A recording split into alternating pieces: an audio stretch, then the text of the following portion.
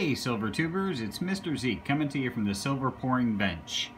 It is Saturday the 14th, and in Oklahoma it is in the 40s, and tomorrow it's supposed to be in the 70s, and yesterday it was in the 80s, so gotta love life in Oklahoma.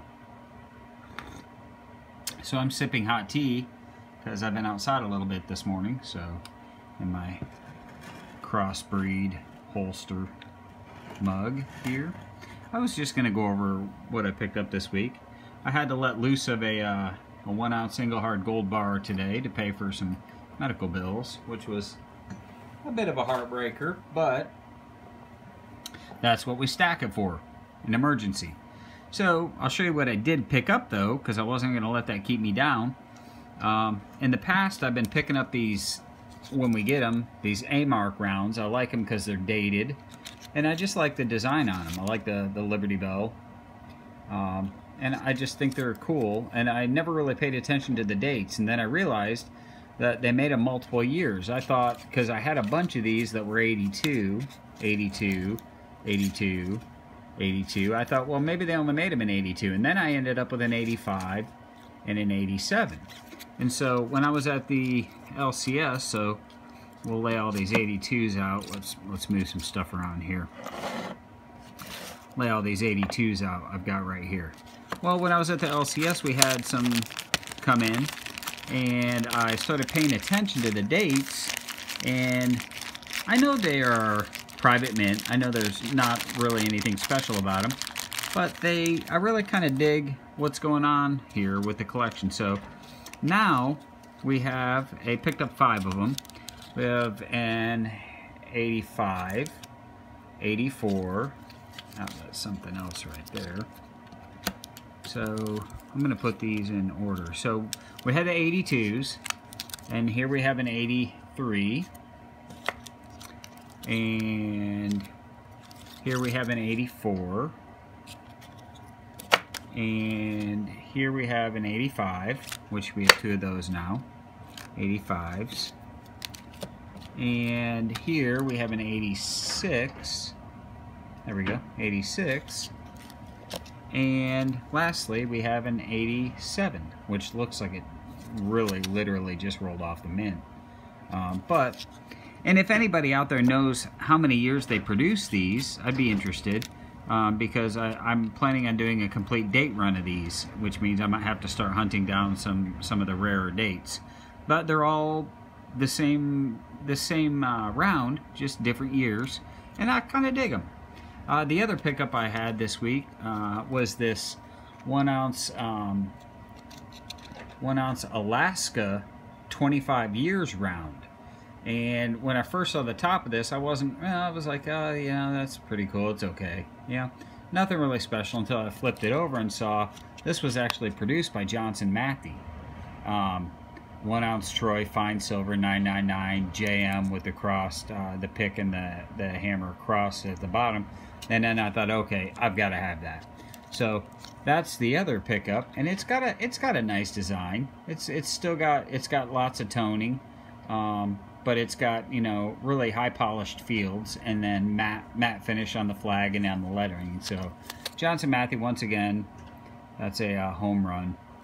As far as the pouring front goes, I got a shipment of coin scraps in from a friend of mine who does coin rings.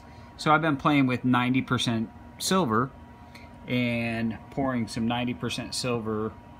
Some of the classic, you can always tell less than pure because you get a little bit of that puckering. That happens a lot of the times with sterling silver, and it certainly happens with 90% silver. And you get some odd layering going on. But as far as the mold surface itself, you get a pretty decent pour, and it polishes up really shiny. I mean, it polishes up as shiny as pure does, which is surprising to me, but it does. So there's that concave tree of life. This is a hammered loaf that I went ahead and buffed on the buffing wheel and left the compound to give it that antiqued look. But the sides are still, it's a muffin top loaf.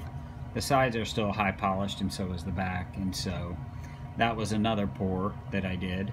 And I've done several of these out of this batch. This is a little 20 gram off-center strike button. I left the side brush finished, and then I high polished the top.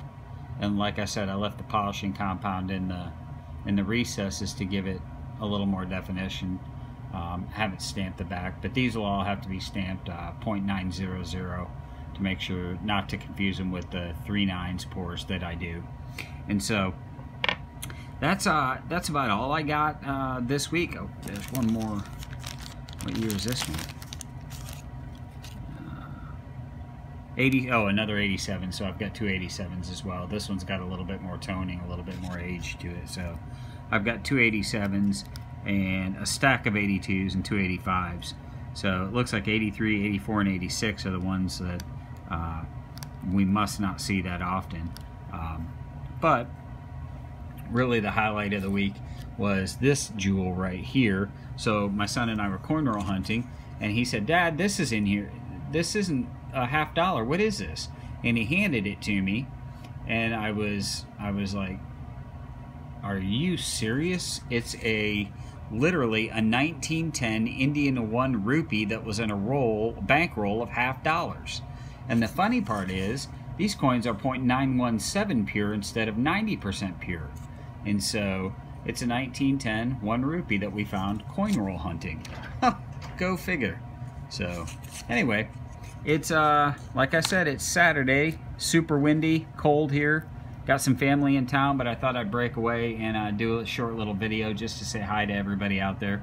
Hope everybody's doing well, and I appreciate everybody watching. And probably gonna I've got a special request pour for a birthday coming up, so you're probably gonna see that here pretty soon, maybe tomorrow.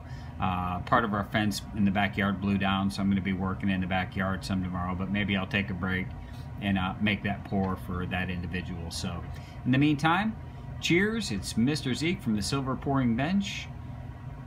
Have a wonderful weekend.